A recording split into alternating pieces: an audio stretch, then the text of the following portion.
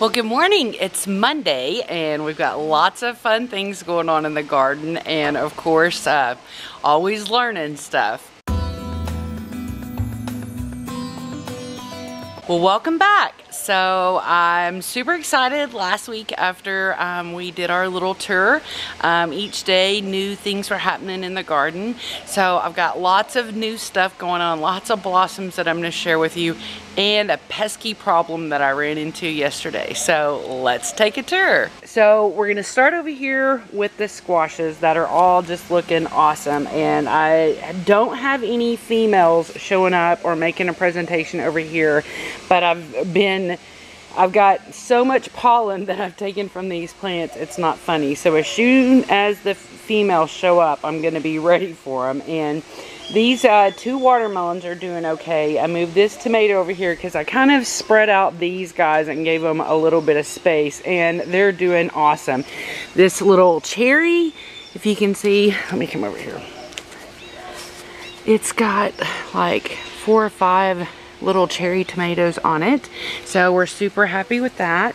This is the Punta Banda, and it's got like 3 there, and there's some more over here, so that's filling out good.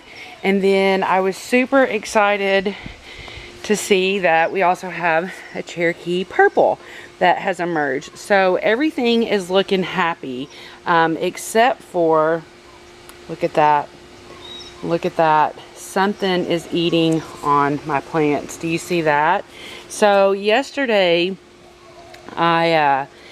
this plant here seems to be eating heartier than any other plant that we have, and drinking too. So yesterday, Dale, my husband, called me out and he said, look at this weird leaf. And I said, oh Lord, that's not a leaf. It's a tomato hornworm. I'm like, get that off the plant now. And so he did, and we started hunting, and we found one more about the size of that first one, and then we found a lot of little bitty ones. So they were brand new, maybe a couple days old. And this is what you're gonna look for if you notice something eating your plant. And I'm gonna show you over here, kind of in this shade, some places to start looking. First is, if you see at the top, like I showed you over there on the Cherokee purple, if you see that a branch has been gnawed off or a significant amount of leaves have been gnawed off, that's a good indication to start looking around. Another example is, I'll show you over here. So see, like right here on this plant where you can see like bite marks along the line there, and right here on that leaf that's cut. So if you start seeing things like that, and okay, here's a good example. So see right here where there's like all these little cut lines, you might think at first this is a cutter bee, but if you start looking, there's a worm eating on your plant. The easiest thing to do is just pull them off, and that's what we did. Is well, I didn't. If I do it, I'm gonna have tweezers because they're really squishy feeling, and that's so anyhow, my husband pulled them off for me yesterday. And then another trick, and I'm going to show you here in a little video that we did last night, is that you can use a black light to hunt for them at night, because as you're going to see in the pictures that I'm going to show you, they are really green and they really disguise themselves well with looking like they're a part of the tomato plant. So if you find some during the day, but you continue to see your plants getting eat up, you might want to get yourself a little black light and do a little hunting at night, and then you can pull them off. Okay, so we just found one, and if you can see right there, that part of it is glowing, and so that's how you can use a black light. Because they're hard to see during the day because they look just like the leaves. But if you get yourself a black light, then you can come out here and find these little villains, because if you don't, they will eat your entire plant. And this is one that's almost like in the 3rd or 4th stage. So he's been here longer than we think. This is the one that I just showed you over there, and I mean, that thing is big. Ugh, so gross. Ugh. Bye-bye worm. And you want to get rid of them. Even though some people want to preserve the life of those moths, they can really eat up and decimate your plant really quickly. Now, if your plant does get a mowed down chop look from a hornworm, remember that you can bring that plant back. It doesn't, just because something's ate almost all of its foliage off, if you feed it, give it some compost, give it some fertilizer, take care of it, you can bring that plant back. So if you've gotten, your plants have been chewed up greatly, then that's something you can try. Now, you know me, I'm always going to try and not do anything but the natural thing, and that's to pull them off. Another solution that if they got really bad or I felt really out of control with them is that you can use a little bit of cayenne pepper. It's like I think a teaspoon, and then a teaspoon of some Castile soap in I think a gallon of water or a half a gallon of water, and then you can spray that on your plant. And apparently the worms hate the cayenne and they hate the soap, so that'll get rid of them. Some people also use BT. BT is not something I've ever used before, and like I said, if I had way more plants and I had a huge issue, then I might go a little bit more aggressive with it. But for right now, we're just going to focus on pulling them off. We're going to check the plants daily. We're going to check them at night also and do the best we can with pulling them off. And then if things get worse, I'll move over to the cayenne pepper and the soap. So let's finish our little tour. This spaghetti, I've got it staked up to this because, you know, and you can see that it's happier growing up, and there's lots of blooms and activity coming here on the sides. Little ants, if you see little ants in your blossoms, that's good. They're little pollinating buddies for you. So I got her tied up to this cage, and I'm probably going to do the same for these two right here. I'm going to feed everything this week. This leaner right here is still doing so happy. I took out all the mustard greens and I left a couple just because I want to get the seeds. This tomato plant is looking super happy, and these peppers are doing okay too. And that's another thing to remember, is that the tomato hornworms will eat any nightshade. So tomatoes, peppers, eggplants. So check all of those. Now look at this beautiful, I love this thing. Look at how big these seeds are. Awesome possum. So we're just letting this continue to be happy.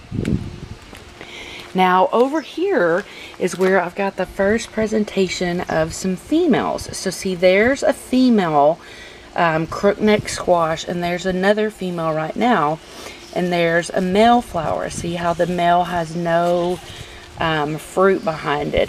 So I've got plenty of pollen if one of these happens to not be open when these two flowers come open, but it's important that they get pollinated so that these vegetables, these fruits if you will, they go ahead and develop fully into themselves. The strawberry crazy girl is trying to make some flowers again, so we'll let her. Not a whole lot going on over here. I've got a lot of seed harvesting to do. These are all ready to go. My dang old daughters came here. You remember I had that one beautiful dill that was just about ready to be done with its seeds, and the girls were out here playing. For some reason they were like, oh look, there's nothing bad, we just thought you were done with it. I'm like, I cried a little bit. And it was ironic because it was the same day that I made that video last week about how even though this looks ugly, we have to let it, you know, just be there to go through its cycles. And the girls were out here playing fairies or something, and they just ripped it up and they made like a crown out of the long stem, and they had taken the part where the seeds were and poked it into their hair. And so I gently explained to them through my tears that I never just have stuff that doesn't mean something, you know, and so always ask before you just start pulling at my stuff. So that's where we're at. I got a lot of seeds to harvest right here, so let's keep going. This patio tomato, it's really happy. It's got lots of flowers that have been coming up. It's a cherry too, and even though I said I was going to move it out there to the pallet, I've gotten to the point where I think I want to see how it does here on the patio. And since I've already got it over here, as it gets warmer and warmer, I can actually move this in and work it through hopefully the summer, so I can keep this one going all throughout the summer without it getting super hot. So I might take it in sometimes when it gets really warm. I'm continuing to kind of clean up this area over here. I took out a lot of the cilantro that I had going. You can see I missed a couple of them. These blue bonnets are just, not blue bonnets, but they're blue buttons.